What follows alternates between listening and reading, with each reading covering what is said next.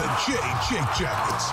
Gear up to fire the cannon and hit the ice with your hosts, Jay Ashdown and Jake Gehringer.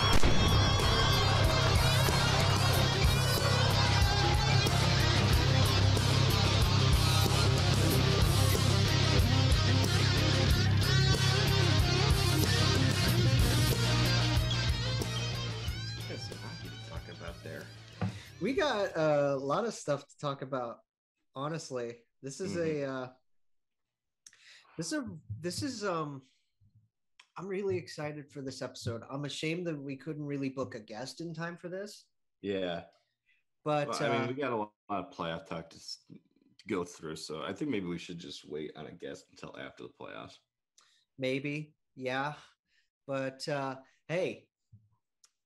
Welcome to episode 50, everybody. The Corey Crawford episode. The Eric Robinson episode. Yeah, I probably should have picked the Blue Jacket, shouldn't I? It's funny because I told my mom about this and she was like, are there any players with number 50? And she was like, give them shout outs. And I was like, I mean, Columbus has one. And then there's some like, I'm actually looking at this right now. There were 11 players this year that wore number 50, and it looks like at least 6 of them were goalies. Sean Jersey is another one. Ken Appleby, Jordan Bennington, Nico Dawes. Yeah. Oh, yeah. I forgot that Dawes wore 50. Yeah. Jersey, Benoit Olivier Gruel for the Ducks. The Ducks, yeah. Max Gennett for the Sens. Eric Shelgren, goalie for the Leafs. Oh, yeah. Shelgren, Trent Miner for Colorado. Prosvetov in Arizona. Ricola in Pittsburgh, and Robbie. Wow. All of those players wore 50 this year. A lot of elite names, huh? We're gonna celebrate and thank you all at the end of the show for supporting this little crazy adventure. But yeah, let's get into actually I want to start with Kepi Keepers, and obviously this is the end of the season. We're going to go through the chart and just go through who got what. Sure. Poor Bammer didn't get anything because I mean we talked about this mid-season, overshadowed by a lot of guys. Yeah, I did really like doing this segment though, and just shouting players out and giving them props. I liked it a lot. I think we'll definitely bring it back when next season rolls around. Yeah. Bjorkstrand got 6 of them. 2 from you and 4 from me. Wow. I mean, did you expect anything less from me? Surprised that it wasn't like a larger disparity. I thought it was going to be like 2 from me and like 8 from you. That's what it felt like during the season. That's definitely what it felt like, didn't it? But it was funny too, because I remember back when we had Mike on the show, I gave you an open window to give him, one, and you were like, nope. And I was like, no, Domi. Chinny had 4, 2 from each of us. Wow. Justin Danforth got 1 from me. Okay. Max got 4. He got 1 from you. He got 2 from me. And then our guest Kepi with Mike, that was his. Yeah. So Mike Todd giving Max a shout out. Greg Hoffman got a couple when he was here. God, that seems so forever ago, doesn't it? I know, doesn't it? And he got 1 from each of us just because, I think mine was from when he was on the second line and just how well he played that game in particular. Yeah. I can't remember what yours was. A lot of the bottom 6 guys are really just from the hard work that they provide, really. Yeah. Boone got 5. I'm surprised he didn't get more. I would say that comes with the fact that he didn't play for well over a month. That too. He got 3 from you and 2 from me. Sean Corelli got 3 of them. He got 2 from you, 1 from me. Yeah, I'm not surprised there. You won't be surprised with this either. Patty Line leading the Kepi chart with 8. Wow, I was gonna guess 9, perhaps. How many did you give? He got 4 each. Wow. So it was a nice 50-50 split for point per game Patty. Yeah, he was really good this year. Gosh, that injury that ended his season, just I swear he could have gotten so much more, but it was good to see him return to form this year. Yeah. And it's nice that he loves the city. Wants to stay. They're going to work on staying. Yeah, I'm excited about that. I'm very excited. I'm not looking forward to what this number is going to be, but like we've said, blank check, and we'll deal with it later. I mean, we know it's going to be a large number, but oh yeah,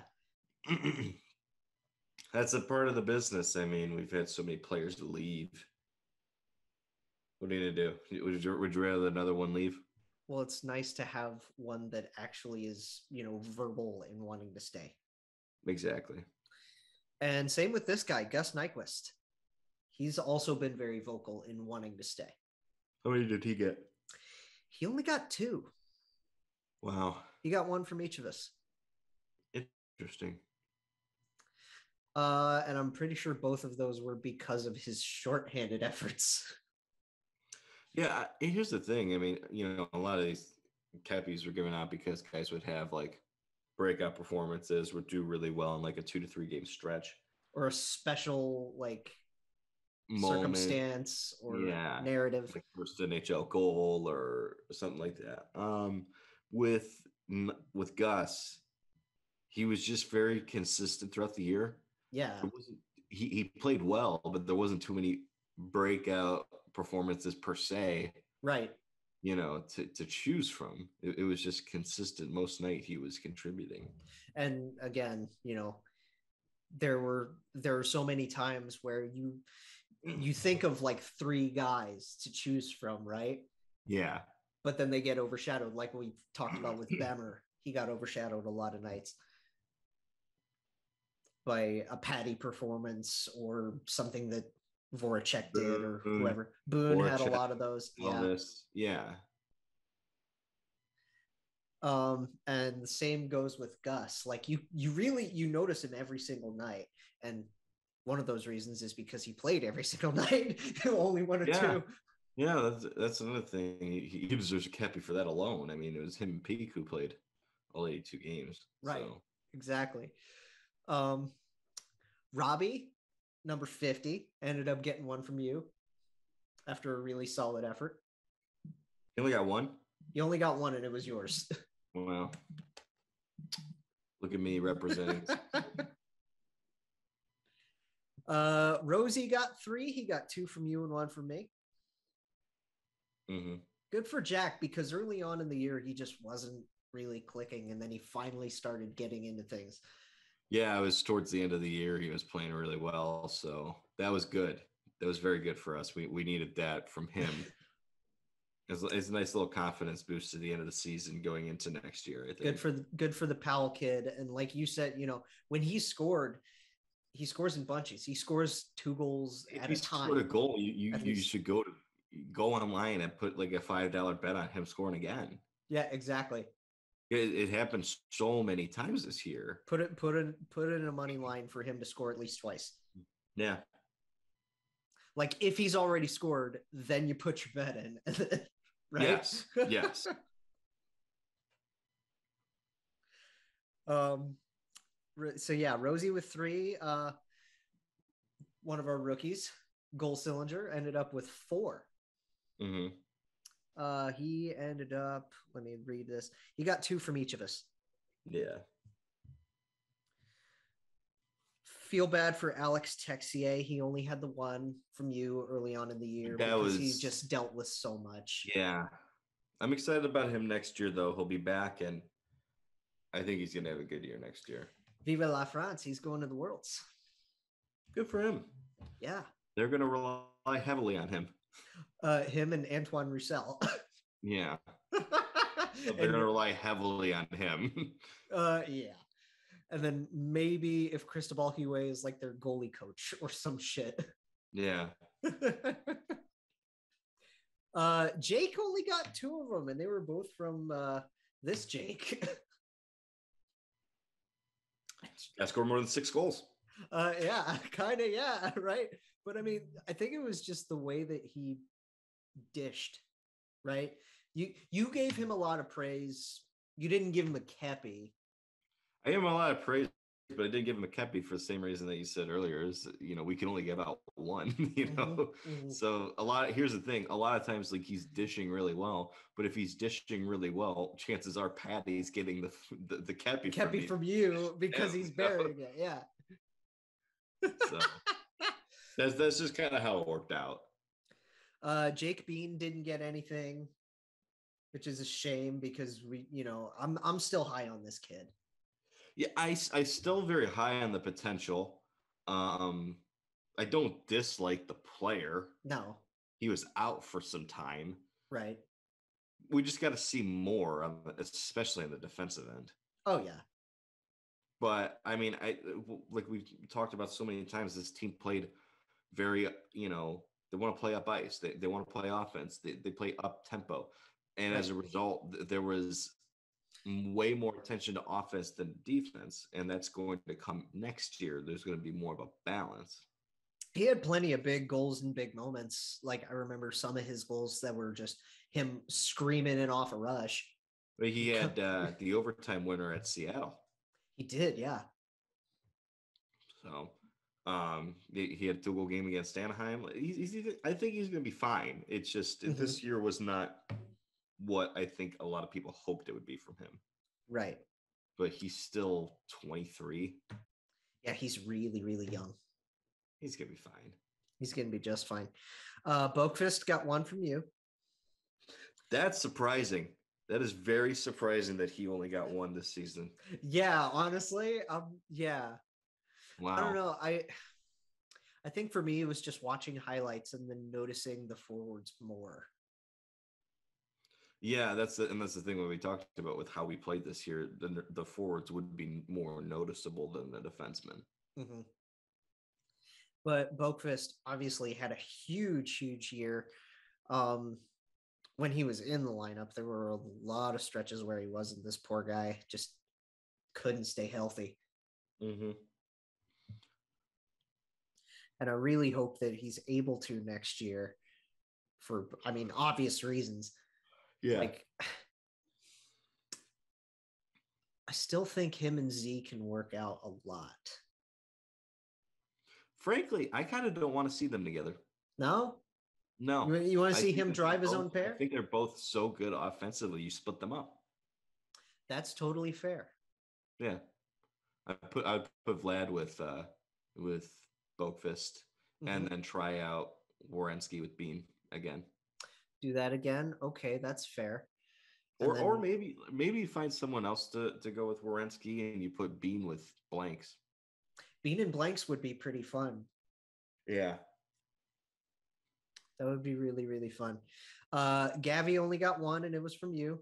It was from his sweet goal. Yeah. I still remember you. I still remember when you gave it to him. You were like, "Yeah, I'm gonna answer the call." Yeah, that's like my favorite celly ever. It is. It's the best selling in hockey. It's for me, at least in terms of Columbus, like signature sellies. It's between that one because we know he does that all the time, and the Rick Nash fist pump, like where you go down one knee. For this team in particular, I would say for Cole screaming like a banshee with the mouth guard hanging out. Yeah, all the time. He's just so jacked all the time, and I love it. This kid's so much fun to watch. He is. So good. Scott Harrington obviously didn't play much, didn't get anything. 7th, 8th D. Scott Harrington played for the Columbus Blue Jackets this season. Breaking news. Yeah, he did draw in a few times, right? He wasn't really 7th or 8th defenseman. He was more like 9th or 10th. Kind of, yeah. And it's nothing against Scott. It's more that we're in a position where we kind of know what he is, and there's guys that we want to know what they are. We know what Scott is. We don't really need his services much anymore. He's very much. I don't know if his deal's up.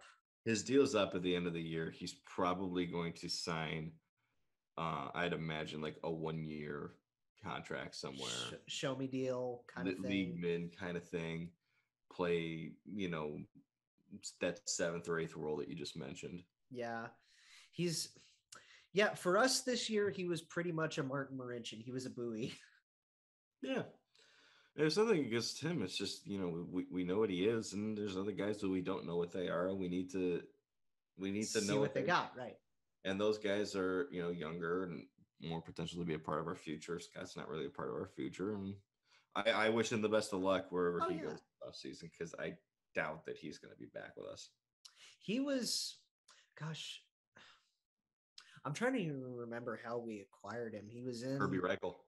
The Reichel deal. That's right. I would say we won that deal. It's a shame though, because Kirby Reichel was a first-round pick, so we were hoping more out of that kid. But I feel bad for that 2013 first round. Like, I know Alex is doing fine now, and he's on our dead cap for next year still, the buyout. Yeah, so at least the buyout's not bad because we bought him out before he turned 26. But it still sucks that it didn't work out in the first round in our favor. But poor Marco, God, I miss Marco Dano. You know who we did get in that draft? In the 3rd round, we got this nice little Dane named Oliver. So yeah, that was big. That was from that draft class. Yarmo is definitely, very much a wizard in later rounds of the draft. Yeah, he's been hit or miss in the first round. He's hit big a couple times. Obviously, he made the big pick with Pierre-Luc Dubois, 3rd overall. That surprised everybody, and that did work out. And for a while, yeah. It worked out for a while, and then he flipped him for another the second pick. The second pick, it was also really good. So that was a slam dunk success, picking Dubois 3rd overall. He got Werenski 7th overall. That was he was 8th, wasn't he? Yes, that's why he wears Provorov was 7th overall. Yeah, so we got Werenski 8th overall, and those were 2 like really, really good picks that we're all excited about and whatnot. But then there's other guys where it's like, Wenberg, Anno, Reichel. I still miss Marco. God damn it. Yeah, he was a 1-year wonder. But I mean, we did end up making off well with that though, because he was a part of the Brandon Saad deal, which then turned into the Panarin deal, which then turned eventually into but then for everyone like that, you've also got your Bjorkstrands, your Elvises, your Cam Atkinsons. Well, he didn't draft Cam. Well, what I'm saying is like in later rounds, right? For like for all the good players that he's picked in the first round, you've also got your Gabe Carlsons and maybe your Liam Foodies. We don't know yet. It might be too early to tell with that. I still really wanted to see more from Foods this year, and then hearing his injury, I was like, man. I mean, I hope that he's up early next year. Here's the thing, Jake. I don't think that there's really any need to have him in the minors anymore. I'm fine with the guy developing in the minors, but he's about to be 21, 22. I think it's time. He can't sit there forever. He can't sit there forever, 100%. I think we need to bring him up, and we need to see what we got in the guy. And Jake, I mean, if the answer is the most that we got out of this guy is a speedy bottom 6 forward, I'm fine with that, because we don't need him to be a top 6 center. No. When you've got guys like Boone Jenner and Cat Johnson and Cole Sillinger, like you're fine. Yeah. The center depth is all right. Like if this guy's a bottom 6 center along with Sean Corrali, so what? Bottom 6 wing even. Yeah. Just show me something. Just show me that he can at least draw into the lineup most nights. Play in the lineup. Back to the chart. Kook's got one from me. Pretty sure that was from just him scoring. I wonder what they're going to do with him in the offseason now that his deal's up. Yeah. I wouldn't mind keeping him if he walks. That's okay. It's a little freed up cap. I don't have anything against the player, but I think at this point, I'd rather just let him walk. Yeah, I think and it's nothing against him as a player. I think it's more so just that's a spot freed up for someone else. It's a spot freed up for a guy like Blankenburg. Exactly. Peeke didn't get anything. I mean, he played in every game, which that's tough. That he played in all 82 games, and he didn't get a single Kepi. This poor guy. Because I mean, he looked fine at times, right? But then he really had his moments where he just when he made mistakes, and I felt so bad for this kid. Mm-hmm. The tough thing for him. Yeah, he's not even a kid. He's older than us, isn't he? Yeah, he's not. I don't want to hear. I've been really hard on the kid. Very hard on the kid. It's not that I dislike the player. Right. It's that I feel that it's more risk than a reward with him on the ice. He's getting better defensively, but he's still not, in my opinion, good enough defensively to give consistent minutes to, considering what a black hole he is offensively. Right. I mean, if he becomes better defensively and starts to shoot up and gets better with that, in his defensive ratings, then maybe you've got yourself another David Savard. But right now, he's not close to that. Nope. We'll see. Zach only got 2 of them. I'm surprised. Yeah, well, another situation where he had some injuries throughout the course of the season. And I think the other thing for us, though, is as far as Kepis are concerned, it's a lot easier to give it to players who have, 3-point night for this player. Right. 2 goals and assists, 2 goals. Patty. Whatever, hat trick, whatever. You don't get that as often with defensemen. Right. And I think that we give way more Kepis to forwards and goaltenders than we do defensemen. Right. He did get one from each of us, which is nice. You gave one to Corpy early on in the year for a decent game. Did you give him one? It was you. Holy shit, he got one and it was from me. Wow. Dude, I don't know what you should do with him. I know what you do with him. If he, is he done after this year or is it next? No, it's this season. Yeah. Okay, so I mean, I wish him the best of luck. Yeah, I wish him the best of luck, and I hope he does well elsewhere.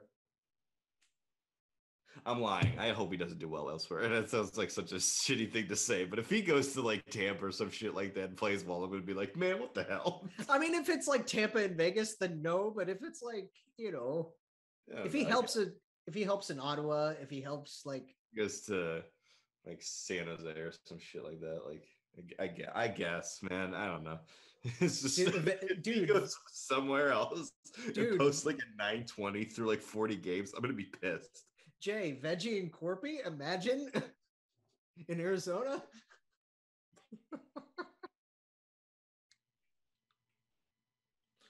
A tear just came out of my eye. Elvis got 6 of them, and obviously the majority are from the resident goalie in this podcast. How many did I give? 4? You gave him 4.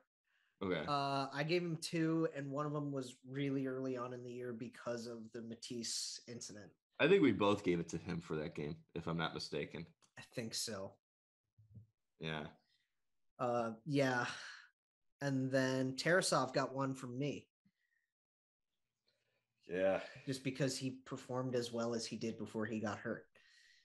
It's an interesting question for this team in the offseason as far as backup goalie, because if they don't bring Korpisalo back, I'm wondering if they're confident enough to keeping just let him be back. just let Tarasov do it. Yeah.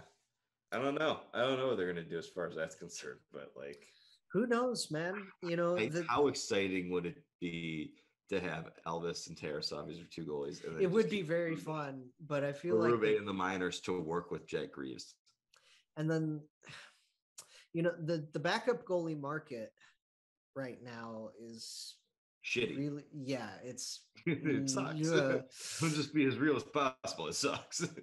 I don't want to say it like totally sucks. It's fine.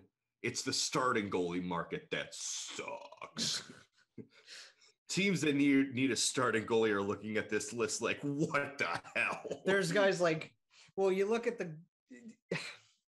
I'm trying to even think because there's the first one that came to mind is Martin Jones.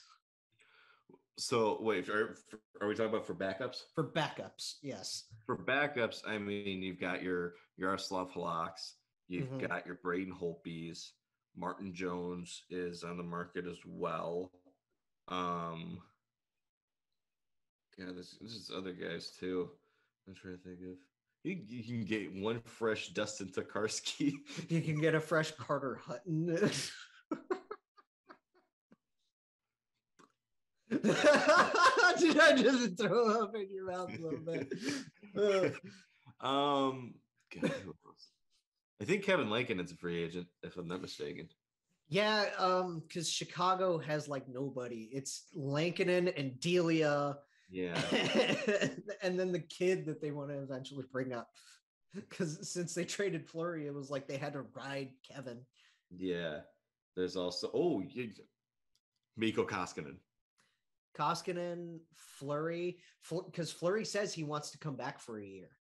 Yes, and the question is if Fleury comes back, you know who's also interesting is Casey DeSmith. Casey's out for the remainder of the playoffs. I know, but which we'll get into that in a second. I think that there's a very good chance he's not going to be back in Pittsburgh next year. Could be Jari and then maybe a Fleury reunion. I think Fleury's coming home. Yeah, so I mean, you know, Casey DeSmith's been a pretty solid goalie. He had a rough first half of the season. He was terrible. It was awful. But the second half of the season, he was pretty good. He was, you know, very similar to what he has been for most of his career because he had a really good year last year. The year before that, he was pretty solid. So I think Casey DeSmith is a very capable goaltender. Looked okay when he started in the playoffs for, you know, a minute. He looked very good in that Rangers game in game one. Well, he stopped like 48 of like 51, I think. Just to wrap up the Kepi thing, because we actually have a list, small list of guys outside the chart. Yeah. KJ got 2 from World Juniors, 1 from each of us. Yeah. Fix got 1 from each of us for his first NHL goal. You gave Berube 1 for his first win. Yeah, he absolutely deserved it for how well he played in that 3-game stretch. Yeah, he did. I gave Jake Christensen 1 for his first goal.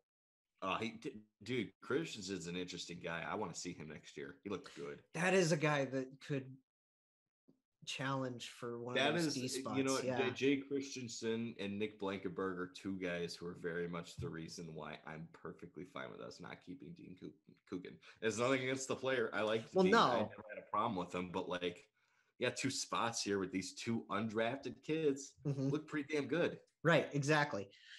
You gave 1 to number 61 for obvious reasons. Yeah. Legend. Rick Nash. And then Mike Todd gave a guest Kepi to Max Dolney. Shout out to Mike. We'll get you back on the show at some other point, man.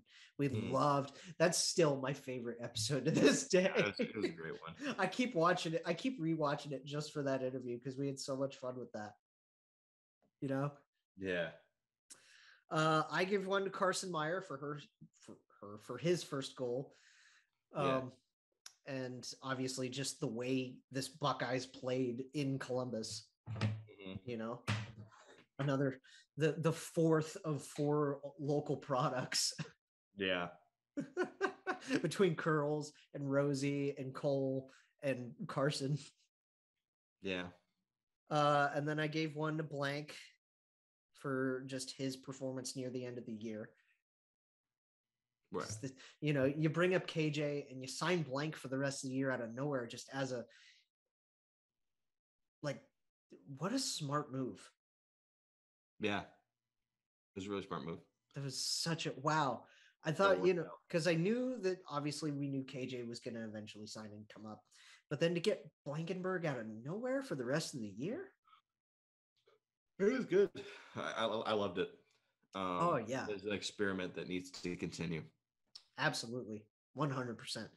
And then our end of season Keppies, you gave one to Z and I gave one to Elvis. So that's what we talked about. Like Z didn't get it on because like we go off of like points and stuff like that, but he still has that recognition of like he's the best player. Oh yeah. So technically, if you want to add those in, that brings Z up to 3 and Elvis up to 7 for second on the chart. Line A still leads the tops pack. the chart with 8. And that's what's missing so much freaking time. He would have gotten the double digits. Oh yeah, he would have gotten at least 10 or 12 of them. Yeah. That's crazy, man. Before we get into the playoffs, I do want to give a quick shout out to Peeker and Blanks for representing Team USA. Yeah, good for them. In the World Juniors. Them. So that's 4 guys now. That's Peeker, that's Blankenburg, that's Elvis, and Tex, all going to the World Championships. That'll be an exciting time. Elvis said the thing about wearing 80 for Latvia, which I think is really cool to honor Matisse because they can't retire the number. Mm-hmm. So he wants to honor it in that way, which is really cool. So like he did for the home opener and everything, right? Yeah. Yeah. Yeah, I hope Latvia goes decently far. At least just with, Elvis carrying the burden. Mm-hmm. Elvis and our favorite penguin. Yeah. Well, when do those start? World Juniors or World Juniors? Well, World Juniors is scheduled for like August, and then the World Championships I want to say is like June or July. I'm not entirely sure. Okay, so as long as the Penguins are out of the playoffs and everything's done, then Bluger can go. Yeah. Playoffs. So we're getting into this. Yeah, we can recap, basically what's happened in these series real quick and go through it one by one. We're going to start in the West and then go in the East because that's how we did the brackets. Right? Yeah. Well, we'll start with the easier one with Colorado and Nashville. Shout out Connor Ingram, this kid. Yeah, so Colorado in game 1 when Big Save Dave, which is an ironic statement, was in net. Just absolutely beat the brakes off of them. Dismantled them. And then in game 2, like I said, it didn't end up with a Nashville win like I thought it would. But I said Colorado's going to beat the shit out of Nashville several times, but there's also going to be a couple of really close games. And that's the whole reason that I picked Colorado in 6. And I'm ultimately going to be wrong is because I needed Nashville to win that game 2-1, and that would have gone exactly. I was going to say I needed Ingram to steal this one for mine, even though I picked Colorado in 5. Who knows? Maybe stealing a game is just getting to overtime against Colorado. That's enough of a steal. Because what more is he supposed to do? I mean, he was the absolute, between. Okay, he got the second star of game 2 for obvious reasons because this kid comes in cold and he stops 48 out of 50. Yeah. And the only ones he didn't stop were the first one and the last one. Yes. From the 2 goal scorers that Colorado had. And those 2 goal scorers, by the way, Nathan McKinnon and Cale Makar. The dudes that we said were going to absolutely carry the burden for the Avs. I mean, like, what do you want them to do? Like, you can't stop those guys. I remember, like, one of my favorite Steve Dangle quotes of all time from one of his LFRs was after I think I can't remember. It was one of the game sevens against Boston where he was just like, "What more do you want Freddie Anderson to do? What more do you want Connor Ingram to do? Score a couple goals, pick up a couple assists, book the flights." Yeah, exactly. Right. Like, I mean, come on, 48 and 50. Get this man some fucking help. Make a trade. For real. Someone show up.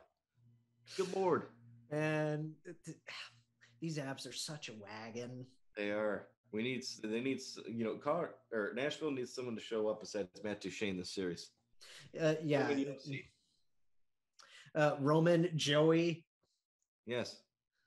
Friggin', we already know Connor Ingram showed up. He had his coming out party in game 2. Yeah. Who knows? Maybe they would have been better off with Big Save Dave not showing up in game 1 and just playing with an empty net. Would have been just as effective.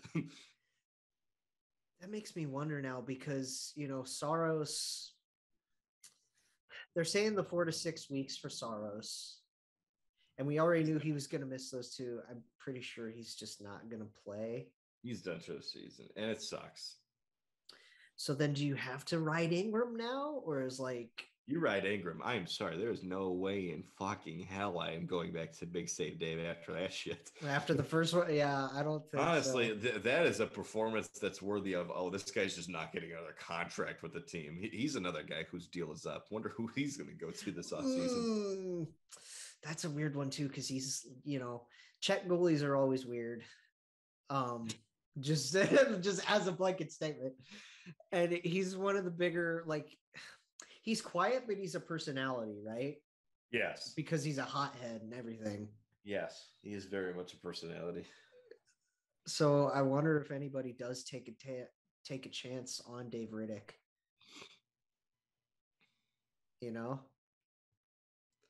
Edmonton. Edmonton, LA. Evander Kane, first career playoff hat trick, fueling just this stomping ground in game 3. He's playing very well this series, Jake. And he's keeping his nose clean, which is the harder thing to say and the better thing to say. But this LA Edmonton series sure is going a hell of a lot like how I predicted the Colorado Nashville series to go. It was a 4-3 win for LA, and then the other 2 games were just blowout. Boom. I think the Kings are going to tie the series, though. I really do. I think it's going to be tied 2-2 going back to Edmonton. That game is tomorrow. Mm-hmm. Tomorrow at 10. It sucks. Jonathan Quick was really good in game 1. He's been terrible in games 2 and 3. I think you make the move to Cal Peterson and see what you got. I didn't even realize game 2 was 6. Ooh, this is Yeah. Game 2. Oh boy. And it's like you said, right? What Mike Smith are we gonna get? Because Mike Smith's been pretty damn good through the first 3 games. Yeah. Oh, he had the big mistake in game 1 that ultimately gave LA the win. But other than that, he's been pretty good, and especially in games 2 and 3. So you never know with this guy. He could continue to play well for the rest of the series and make me eat my words and have Edmonton move on. Connor and Leon doing Connor and Leon things. No, with this guy, you just don't.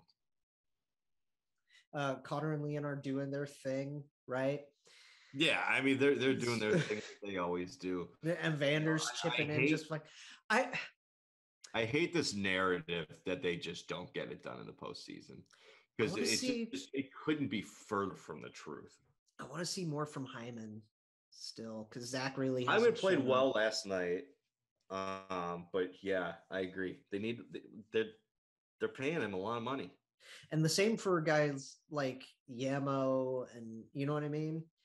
Yamo was good in game 1, hadn't done much since then. Yessie. Yessie's not doing a whole lot, is he? He's been pretty invisible. I don't know. I don't know if he's hurt or. Haven't heard a lot from Nuge either. Nuge had 2 goals and an assist last night. Okay. But again, like we said, in games 1, 2 wasn't really there. And then Hyman did have 3 points last night. Here's the thing, good. it doesn't really mean as much to me how well a player plays in a blowout. Mm-hmm. Like Hyman had 2 goals and assists last night. That's great. You know, Nuge had 3 points, he had 2 goals and assists last night, 3 points. That's great. But for me, you know, that's nice. But if you finish the series and you have 6 points in a 7-game series, and 3 of them are in one game and it's a blowout, that means you had that 3 one is points a little, in yeah. the other 6 games. So, like, I need some consistency here. I don't need you to go out and have a 3-point night in a blowout. I need you to chip in an assist or chip in a goal or play, 20 solid, noticeable minutes in a win. You know, be consistent throughout the course of a series. A point or two throughout each game of the series. You know Connor's going to show up. You know Leanne's going to show up. So if you can just help, the rest, your secondary scoring, that's what matters the most. Exactly. If they're going to have any success. I will say, Cody Ceci played really well. Yeah. He's a guy I'm always on, but 3 assists. He has a +4. He had a couple hits, couple block shots. He looked really, really good last night. I'm assuming Dunks did all right too in that regard. Dunks, no points, but was a +2. So I mean, he's 37. He's Duncan Keith. Is he 37? He's like 37, 38. I thought he was older than that, to be honest with you. And then one last quick LA thing. I know I mentioned this the last show, and again, apologies for last show. Technology hates me. Yes. Premiere and then YouTube. I was trying to upload the video after it finally rendered the other day, and I was, I kept my computer closed, and I was gonna hope that it uploaded like just while I was at work or whatever, and it didn't. So then it didn't even get posted until like 3 a.m. Yeah. On Friday. Mm-hmm. So technology, what can you do? Right. But the last LA thing I wanted to touch on, which I briefly mentioned last episode, the Victor scratch is still weird to me. I think it's strange. Because you got to put out your best lineup and just try to claw your way back into the series. You're down 2-1. You got a home game for game 4. Well, the thing that hit me more was the fact that McClellan said he was going to play. He was, he was told he was going to play, and he didn't. That's strange. So that's really weird communication on McClellan's part. Yeah, I'm very lukewarm on Todd McClellan as a coach, to be honest with you. I like LA's roster more than I like their coach. He was very okay when he was with Edmonton. Well, also, like, the back to the days in San Jose. Like, I don't know. For me, like, I look at his time in the league, and, he's had a lot of success. Yeah. He's also had some pretty damn good rosters that he's never won a championship with. Right. So, we'll talk about maybe the most boring series in the history of hockey. Calgary and Dallas. Dallas. There's been a combined 3 goals scored on both sides. 2 shutouts. One was 1-0. The other was 2-0 with an empty netter. The 1-0 game was the most electric first line in hockey, arguably. Mm-hmm. And then the 2-0 game was Joey Pavs and Michael Ruffle into the empty net. I tell you, man. Hey, Tyler Seguin got an assist on the Ruffle goal, though. So he's showing up. You want a fucking cookie? He didn't even score an empty netter. He got an assist on the empty netter. Good God. Guess who got the secondary? Guess who got the secondary on the empty netter? You say Jamie Benn. No, it wasn't Jamie Benn. I wish it was. Who? Yanni Hakanpää. My king. Anyway, the goalies were good. Jake Ottinger, very good. Otter, oh my God. So much props to Otter for just being just the way he is. He's showing them that he's their guy. Oh, absolutely. This is Jake Ottinger's coming out party for sure. Mm-hmm. And I'm excited about it, but really, there's not much more to offer than that for this series. Dude. Hopefully it opens up a little bit, but I mean, Markstrom and Andrew have been good, and that's about it. It's the battle of Jakes and net, right? I didn't even think about that. Yeah. And then I mean, like you said, this is probably the most boring series just because of these coaches. Yeah, Like, and here's the thing, like I say, it's the most boring series. It's not, just like goaltending and be like, oh, low scoring games can't be fun. It's that we predicted it would be the most boring series because it's Rick Bowness versus Daryl Sutter. This series is, I don't want to say exactly what we thought it was going to be because we predicted this, but not to this degree. Well, it's funny because you look at the way these coaches talk, right? Mm-hmm. And we know Sutter is the most boring monotone quote in the league. And Rick Bowness isn't that far behind him. Yeah. But you just look at these guys in their pressers. It's in the way that they coach these teams as well, because you watch them play and it's just a slog. Mm-hmm. So I don't know what to expect out of the rest of this series. Okay, so game 1 was 1-0. Game 2 is 2-0. Game 3 is going to be 3-0. We're going to expect the most exciting game is going to be game 7, and it's going to be a 7-0 shutout if this trend continues. I think Dallas is going to take game 3. And then I think Calgary is going to win the next 3 after that. That's game 3's tonight. Yeah, I think Calgary will be trailing in the series for a little bit, but they'll still end up winning it. Mm-hmm. I mean, we'll see. We'll see if this one's another tight one. We'll see if this one opens up more. I want to see a guy like Jason Robertson really start to just light things up. Mm-hmm. And then I want to see more from that first line in Calgary as well. I just want to see something. Yeah, I just want to watch. I don't care if it's Yanni Hakanpää scoring or Eric Branson. Someone put the puck in the... If it's Trevor Lewis. Milan Lucic at the front of the net, just jamming them in. Now, just put someone score. Tyler, please show up. Right? Yeah, maybe Tyler will. I'm not gonna bother asking Jamie to do it. Maybe Tyler Toffoli.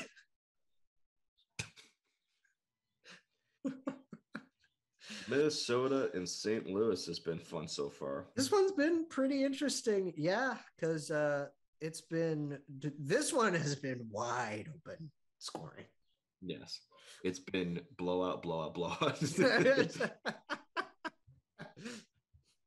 Game 3, 5-1 for Minnesota. So 4-0, 6-2, 5-1. So every game has had a margin of 4 goals. Greenway, Kaprizov, Zook, Joel, and then O'Reilly scoring the lone St. Louis goal, and Jonas Brodin. Fleury's been really good the last 2 games. Mm-hmm. Husso is great in game 1, but has struggled the last 2. Right. I wonder if they'll make a move to Binnington. Yeah, I wonder. Because just to give him a the team a little bit of a jolt. Yeah. And a guy who's done this before, who's done this before, and a jolt as in he's gonna fake fight somebody. Well, jolt just as this is our guy who's done this before. Up. Yeah. We gave him this big contract, he's been a part of this room for a while. I think that might, give some energy, give some life to the Blues. I still think he'd challenge Talbot to a fight. He might, yeah. He probably will at some point in these playoffs. What's funny is Talbot is one of the guys that actually would oblige. Oh yeah, Fleury won't do it. Fleury's gonna be like, "Get the hell out of my face! Get out of my face!" Yeah. He's just smile on his face as he does it. Yeah. Game 4's tomorrow. I'm gonna call another blowout just because these have all been fun. Yeah, I think St. Louis is going to tie this series back up, and we're going to go back to Minnesota tied. Back to Minnesota tied after a 7-3 win. So another 4-goal. Just keep increasing the 4-goal. You won 8-4. It's 9-5. All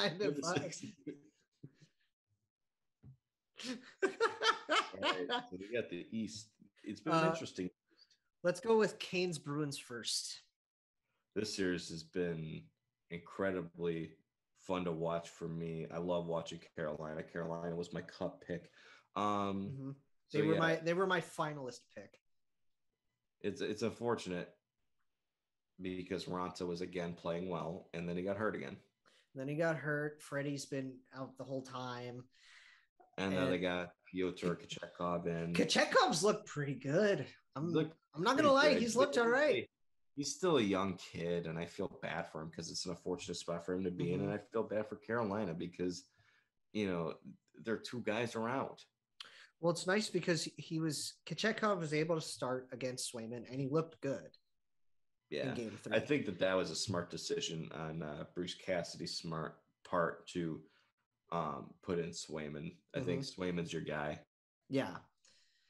And then, knowing, because I remember watching a video yesterday, hearing that Ante was at least healthy enough to back up, that's a good sign. That's good news. 5-1, 5-2, 4-2. This one's gonna shrink. Yeah, these games are gonna get tighter as it goes. Yeah. I have a feeling this one's really good. Game 4 could be the tightest game yet on Sunday.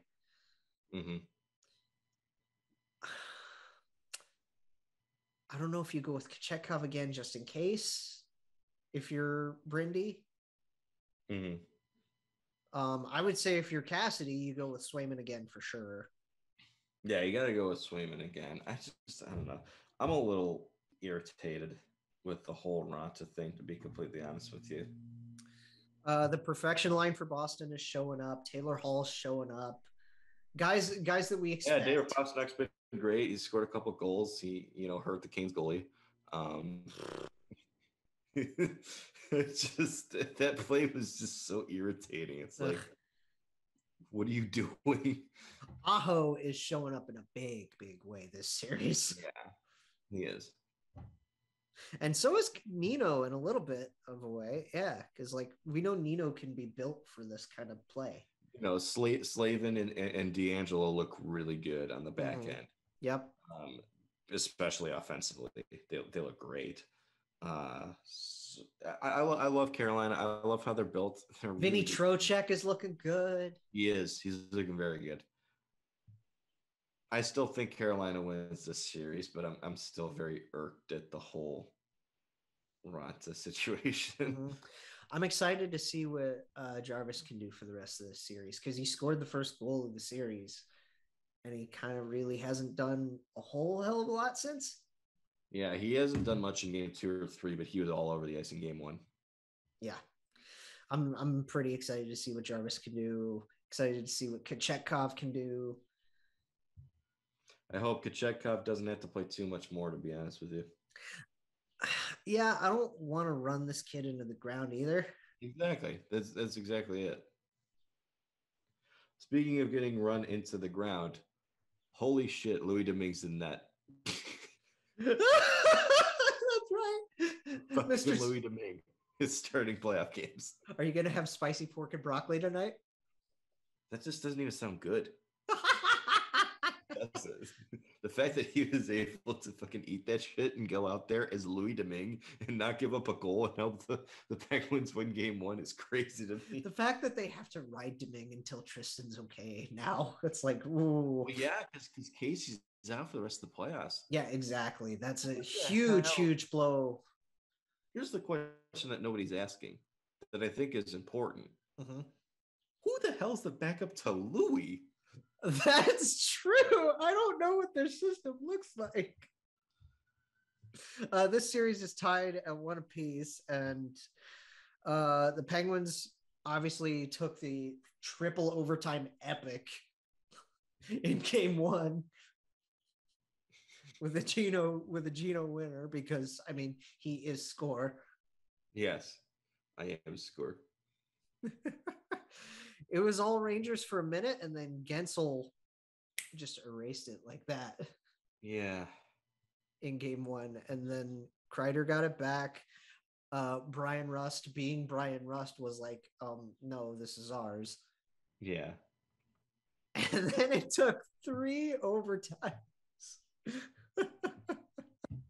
The assists on this times before someone finally scored, and it was Evgeny Malkin from John Marino and Kasperi Kapanen. Mm-hmm. And I mean, for that one, absolute shout out and kudos to Shesty for that, because 79 saves. Mm-hmm. The second most in a playoff overtime loss. Yes. Since 1955-56. And I wonder who's got number 1. Probably some scrub who's going to leave the team in the offseason.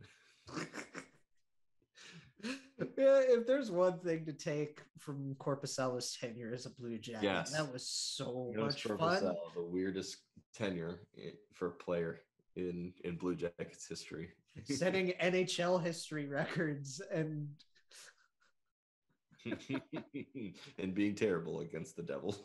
And then the ESPN didn't even mention Corpy by name when mentioning the statistic. It was like, okay. It was like, thanks. And then game 2 was a 5-2 win for the Rags. Andrew Kopp again showing up in a big way. Kopp's been the Rangers' best player this series. Kopp's been their best player for weeks. He's been really good. He's been an amazing acquisition. That may have been one of the best moves of the deadline. Mm-hmm. He's looked really good. Ryan Strome got his first one. Sid got his first goal. Brad got his first goal. Frank Vetrano getting in on it. He was a guy that you were really high on after that acquisition too. Vetrano and Kopp were 2 of the better acquisitions at the trade deadline. Have been really good for the Rangers. Mm-hmm. And those are 2 guys who are going to be key to their success for the rest of the series. But absolutely. If you're the Rangers, there's no way, in my opinion, you can win the series without winning game 3 with Louis Domingue in that. Well, how much do you ride the ponies? How much do you ride Kreider and Zebad and Bread? Oh God, I'm riding him as much as possible. I don't care. I don't have shame about it. You got to win this game. You can't lose a game to Louis Domingue and then have Tristan Jarry come back. Right. Even if it's game 5 and the series is tied 2-2. You know. Yeah. Whenever Tristan Jarry returns to the series, it can't be tied or down. You have to be up in the series. Oh yeah. You got to have some sort of edge. So if you're the Rangers. Mm-hmm. Yeah, and I still think the Rangers are going to win the series. Mm-hmm. But I still think the Pens can do it. That's the thing. I still think the Rangers are going to do this series or are going to win the series, but I'm still not counting the Pens out, even with Louis Domingue in that, because I know, because Crosby, Evgeny Malkin, it's Chris Letang, it's Jake Gensel. Jake Gensel has been fucking incredible in the playoffs again. Brian Rust. Kasperi Kapanen. John Marino. Mike Matheson's been good. Matheson's been looking pretty okay. Mm-hmm. But yeah, Domingue is really the story with Pittsburgh going into this next game. And we know Domingue, obviously, he had that stint he had that time in Vancouver where he was, he had his time in New Jersey. He was in Vancouver for a while. I just remember him in Arizona and Tampa and New Jersey. I saw the game in New Jersey where he gave up I can't remember how many goals he gave up, but they lost 7-1. He gave It up a really was. bad goal, and it was the game that John Hines got fired by the Devils. I remember I was going to bring that game up because there was a shot that he deflected with his blocker like this. Rasmus Asplin's first NHL goal was, or no, that wasn't his first NHL goal. That was another one. He deflected it with his blocker, and then it fell right behind him. Yes, and then it just rolled into the net. And I remember because we were on that end of the ice, just like we stood up, we're cheering obviously, and then we looked at each other like, how the hell did that happen? And I just felt so bad for Louis. I was like, ah. He had a season that was like pretty funny in Tampa, where like I think he was like 21-5 as their backup, but like with like a 905 save percentage. Oof. Wow. Okay, here it is.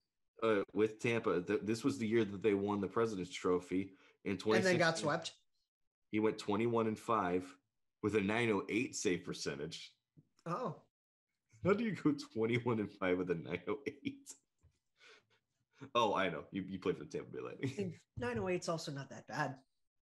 It's not bad, but it's not going to get you a 21-5 record. Unless you play behind the Tampa Bay Lightning. Unless you play behind the Tampa Bay Lightning. Or the 21-22 Florida Panthers. Yeah, true. Speaking of the Panthers and Capitals, oh my God. Capitals gave the Panthers a wake-up call, and then the Panthers were like... It's going kind of how I thought it would go so far. Yeah, I definitely like... We knew the Capitals weren't going to go away. No, they're not just going to die. But the Panthers are definitely showing that this kind of hockey can work. I'm not willing to say... I know it's a small sample size. I'm not willing to say that yet, just because I don't think the competition's significant. We'll see what tonight can bring. If it brings another barn burner... For Florida. I still think they win the series in 6, but it's really the second round that's going to determine if this hockey works or not for them in the playoffs. Yeah, for sure. Bob's looked great. Yeah, he has. I've had zero problems with how Bob's looked. He looked really good in game 2. But also, I didn't think he looked bad in game 1. I mean, he one of the goals he gave up was the breakaway to Kuznetsov, And I mean, like most of these, I know Wilson was out for game 2 and he's going to be out for game 3 tonight. He's got a lower body injury now, which is a huge blow to the Capitals. It is. But most of these, I'm just looking at the box scores and it's all usual suspects.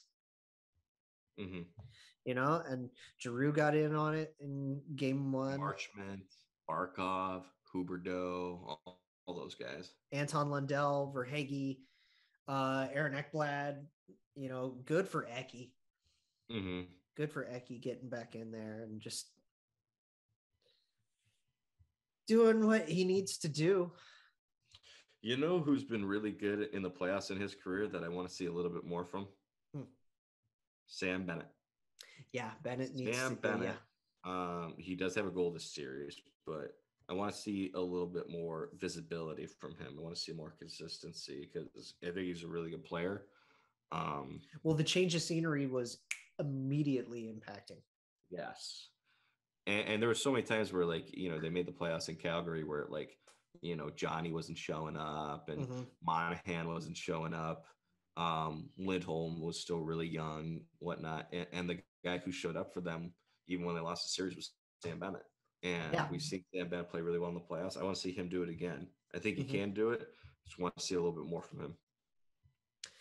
Yeah. Last series, Tampa Bay Lightning, Toronto Maple Leafs.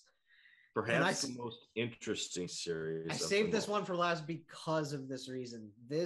We know these teams are, the biggest clicks goal scoring wise ever. And we've seen the sheer amount of goals that not just through this series, but through the series in the regular season. I think we say this one for last because this series had the most potential to be the best series, and I think so far it's been the best series. Absolutely. Obviously game 1, Tampa doesn't show up. Toronto wins 5-0, and that's Mm-hmm. big boost for them, their fans, everything like Huge that. game for Soup. And then game 2, Tampa is following a loss in the playoffs, so you knew they were going to win. Yeah. And to the Leafs' credit, they made a game of it near the end, and they just fell kind of short. Let me tell you why I think.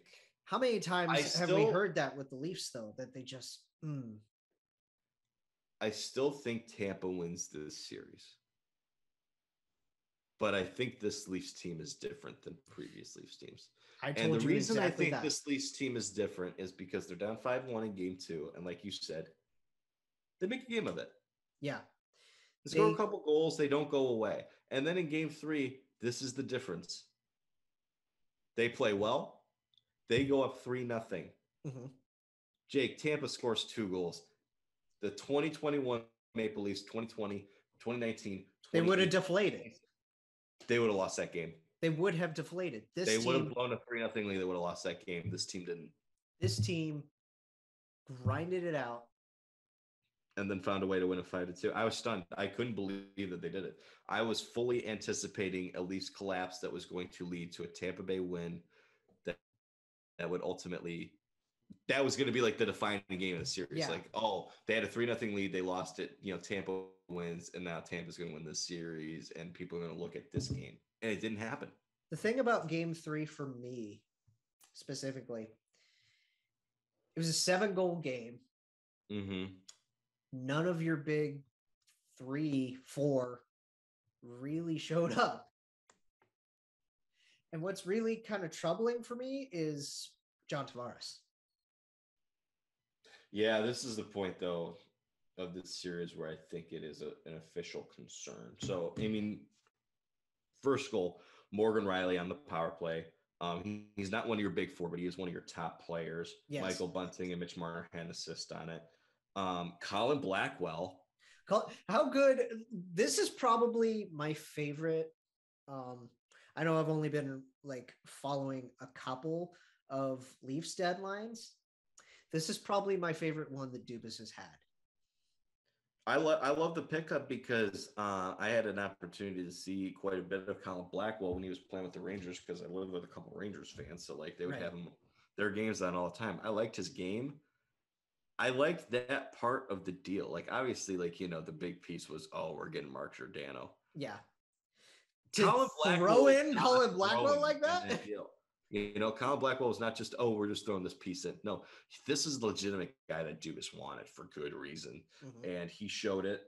But you look at the assists, Ilya Lyubushkin and Pierre Engvall. And then the third goal is an unassisted goal. It's David Kampf again. David Kampf had 1 goal last season. He's already got 2 goals in 3 games in this series.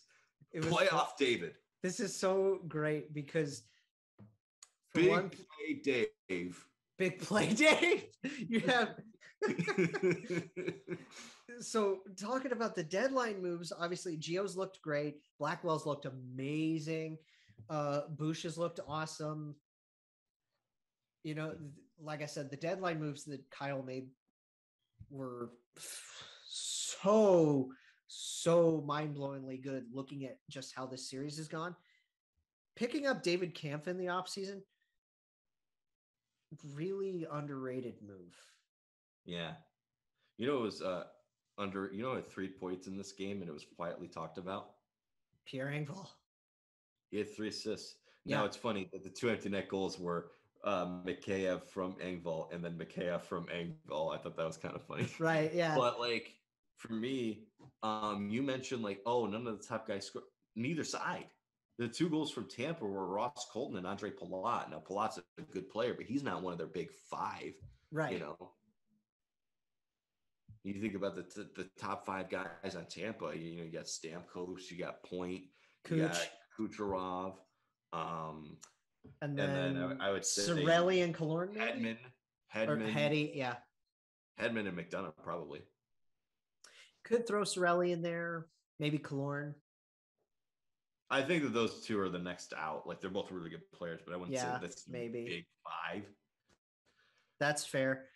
But I mean, dude, Braden Point, 19 minutes, 32 seconds was a -2. I think Willie's.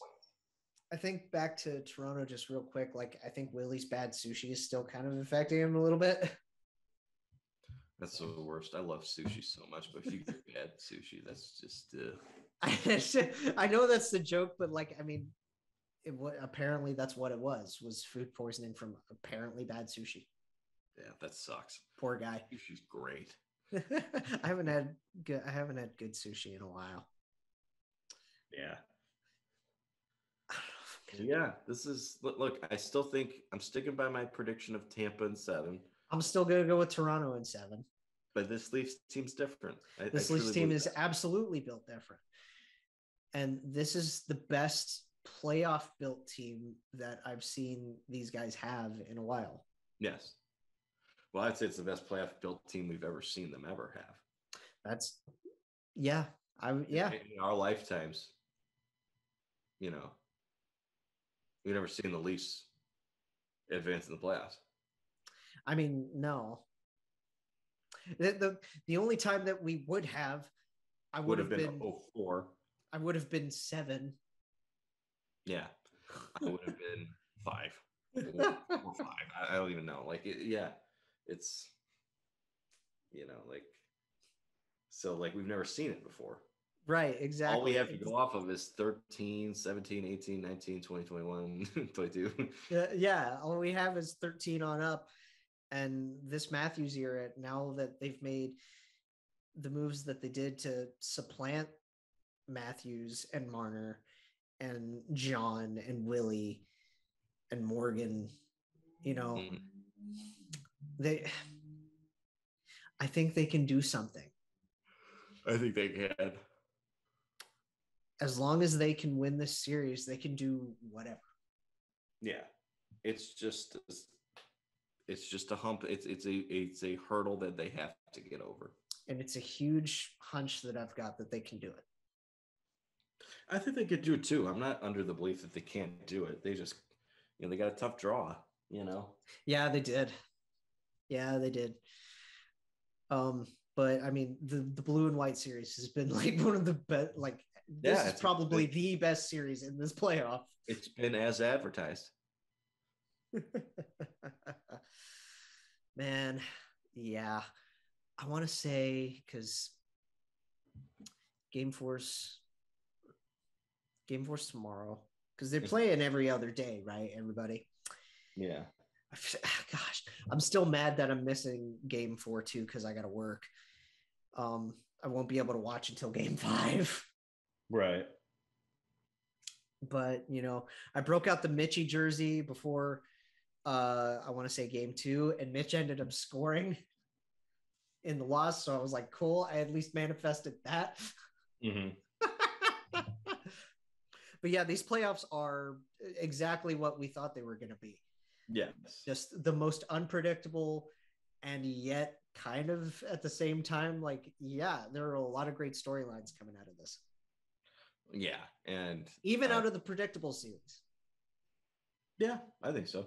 Like, again, big shout outs to guys like Connor Ingram. Mm-hmm. Right? Connor Ingram, Louis Domingue, Pyotr Kochetkov. Lots of third string goalies playing. Lot of third stringers playing, yeah. But that's kind of what makes it fun. And then like David Kampf. Yeah, man. Just to throw the Toronto Maple Leafs big four of Austin Matthews and Mitch Marner and Colin Blackwell and David Kampf. Colin Blackwell and David Kampf.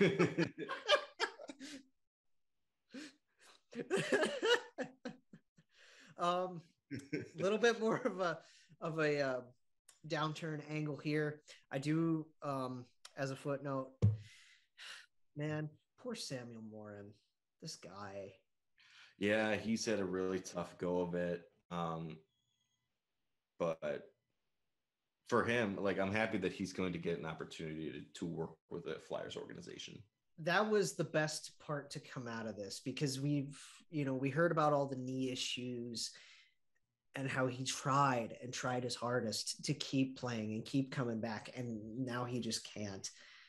Yeah, knee issues are always tough because after you have like that second knee issue,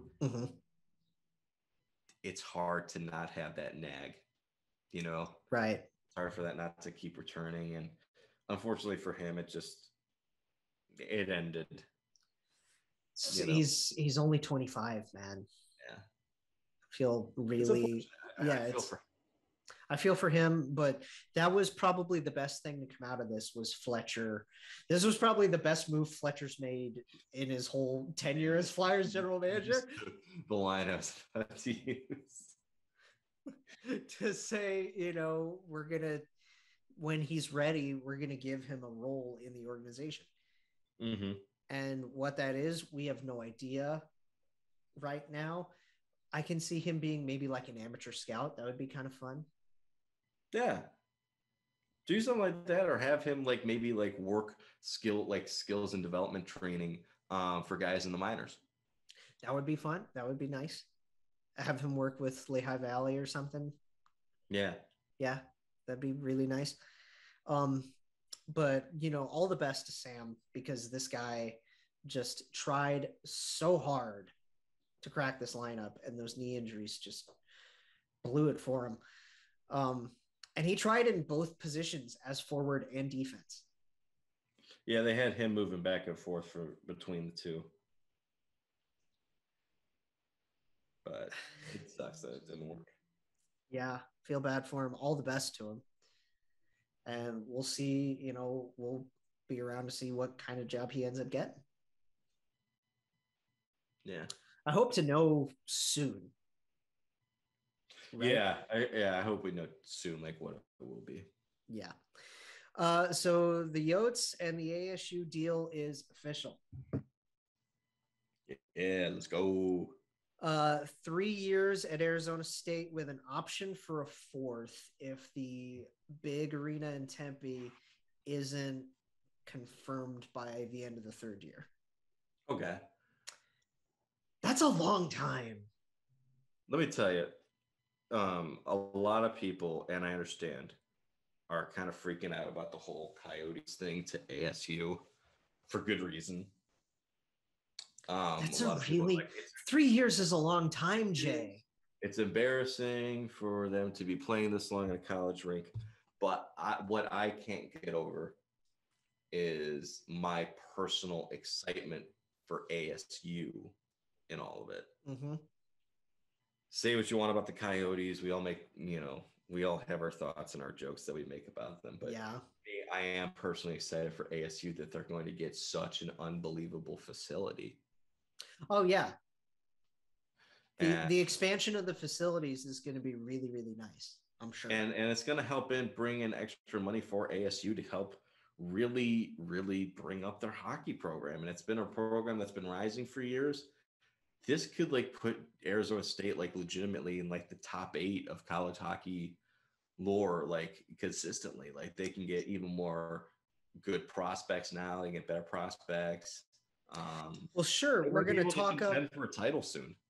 Sure, we're going to talk up how much this is going to help the college program. But the way that this still kind of hurts the NHL team, it's been confirmed that they're going to get probably a cap of 4,700 seats. Well, I mean, that's it. They'll sell out some games now. Man, when is this going to end? When? It feels like we're in purgatory with this team. My guess, personally, never. It feels like we're in purgatory with this team until they either just move or, they win a couple of draft lotteries and they get a Wright or a Slavsky or or a Bedard or both or whoever. So I just found something on Twitter. I want to share this real quick. Okay. Even though this has nothing to do with the topic at hand. I just think this is fun for the Blue Jackets. Okay. So Igor Shesterkin had a really good season, obviously. Mm-hmm. His wins of so the highest single season goalie wins above replacement since 2007-08, because that's when advanced stats first became available. He's third, 11.2. Number two is the 09-10 season for Ryan Miller, where he had 11.8. Okay. Number one, Sergei Bobrovsky, the 16-17 season. Attaboy. So how about that? That's fun. Shout out to Bob. But yeah, I'm really, really concerned for this team. Because, I feel bad for a guy like Clayton Keller, who's got to carry the burden for the forwards. Nick Schmaltz too. And Nick Schmaltz had a really, and then, this I think will kind of tie into a later segment. Nick Schmaltz had a really good season. He did. He had a very, very good season. And you have guys like, Chychrun. What do you do with Chychrun? Well, I think they're going to have to make that move on him sooner rather than later. Yeah. I'd imagine that they're going to trade him, but they're going to get a good haul for him. The emergence of guys like Karel Vejmelka. Yeah.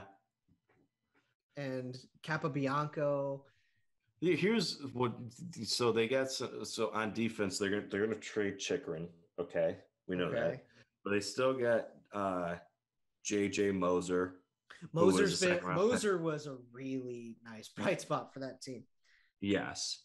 I don't know if I see Gouch coming back. I don't think he will. I think he's done. I think he's cooked. But they still got Shane Goss to spare, who was really good for them this season. But here's the thing: they're going to fill out most of their lineup. A lot of young guys are going to come up, but most of their lineup is going to be filled by bad contracts that they trade for. Well, they have Travis Boyd extended. Yes, which is nice. Andrew Ladd under contract. Where he talked about Schmaltz and Keller, but they're probably going to lose Phil Kessel. They're probably going to lose Kess, which sucks. They still have Christian Fisher and Lawson Krause, who are both RFAs. Michael Carcone was looking pretty good. Yeah, who knows? He might be the next Michael Bunting. The three Vancouver cast-offs are probably all going to walk. They should walk. They shouldn't get contracts this offseason. No. I want to see a big step from Barrett Hayton next year. Yeah, he's looked pretty good at times this year. I still have a lot of hope for that kid. But I do too. I hope he can really kind of come into his own soon. But they're going to make some moves in this offseason and get some guys. Jack McBain, Liam O'Brien. Nick Ritchie looked pretty good when he came over. Yeah, that was a smart move for them because, it's not like he's getting paid a ton of money. No. But they got a second round pick out of it, and I thought that he could play well for them, and he was really good the second half of the season after he got dealt by Toronto. So and then Yashkin's NHL return didn't really quite work out for him. Yeah, I don't think there's no reason to repeat that. No, and then seeing Boko in there was pretty fun. Yeah, good for Boko. I'm happy for him. Yeah, good for Boko. And then on defense, you got Chick, which they're going to trade him. Who knows? I am very, very confident they're going to trade him. You got Capobianco, who was looking pretty good. His numbers were bad. His numbers were bad, but he looked good eye test wise, at least. I don't think he did. Personally. he okay, then he was at least a name to recognize. He was a name. Deneen, young kid. He's a player. Ghost had himself a year. He was good. He was really good for them. He was really good for Ghost.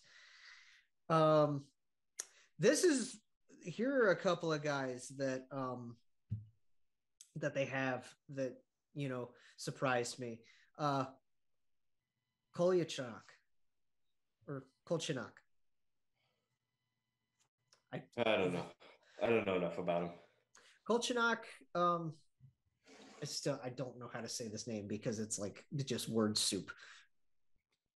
Right? It's not. I don't know if it's good word soup either. But Kolchak, we'll see what he can do next year. Mayo, Darren Mayo, or Dyson Mayo. He's also a player. He was looking pretty good. And they have players on their roster. I can't confirm that. And then, like you said, Moser had a nice year. Soderstrom, all right. Anton Strawman, he's a body. I mean, Stroman's contract. Okay, so Dyson Mayo's projected WAR percentage was 0%. Let's see. I gotta see some of these names. Copa Bianco was also 0%. I mean, I feel like a lot of those guys were 0% with the way their year ended, or with the way their year just went. Moser was at 20%, but good for Mose. Yeah, his offense wasn't high, but he had high finishing percentage. So, but he also had like a small sample size. Mm-hmm. And then rounding out defense, you got Timmins,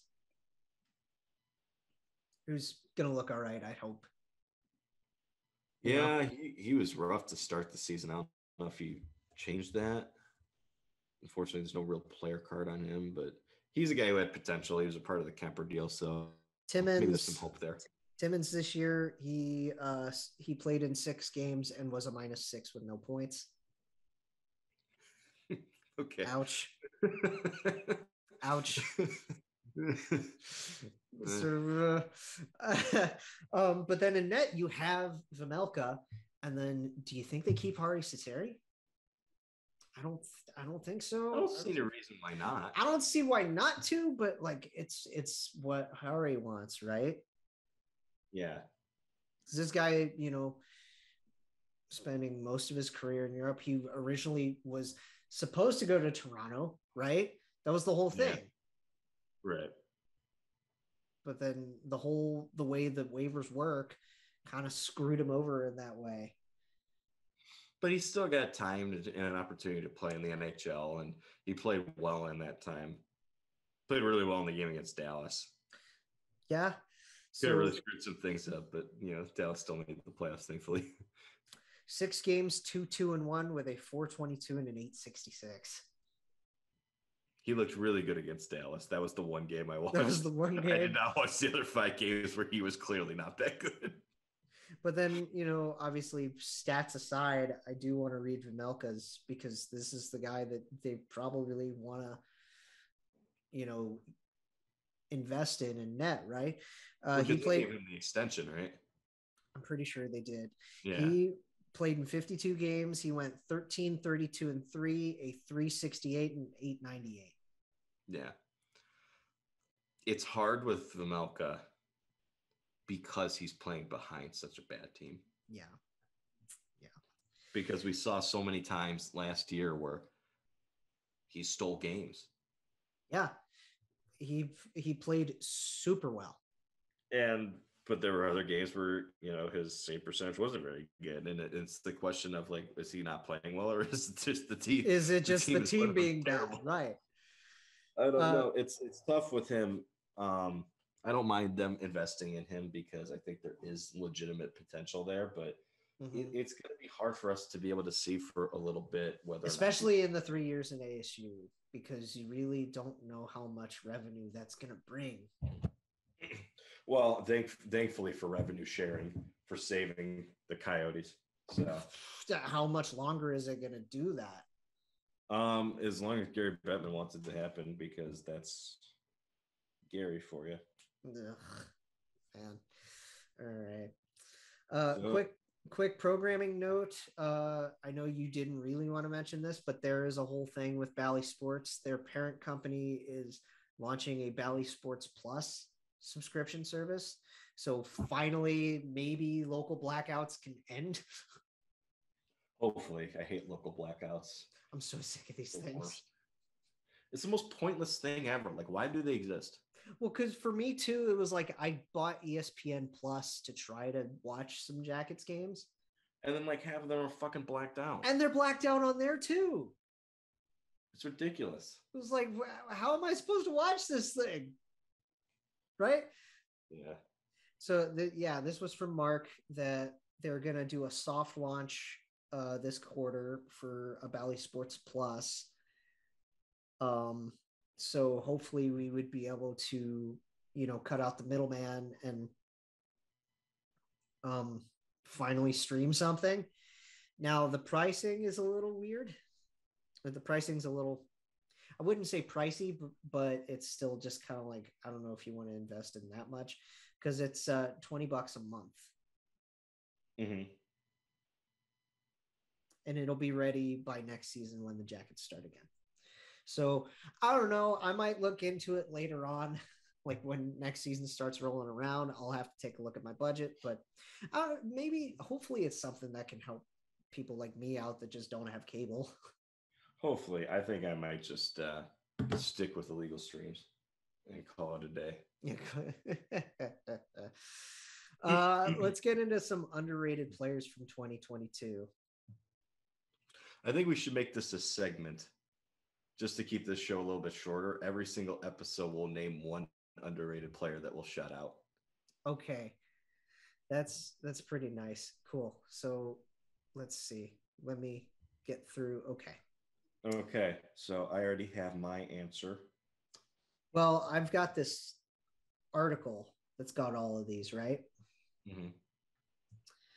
So I want to I'm just going to pick one out of a hat. Let me double check this. 1, 2, 3, 4, 5, 6, 7, 8, 9, 10 of them. Okay. A lot of these guys came from the same team. And the one I'm going to pick is one that's not. Josh Norris for the Ottawa Senators. He's really good. He looked really, so good. Really good player. He scored 33 goals in 61 games at the time of the article.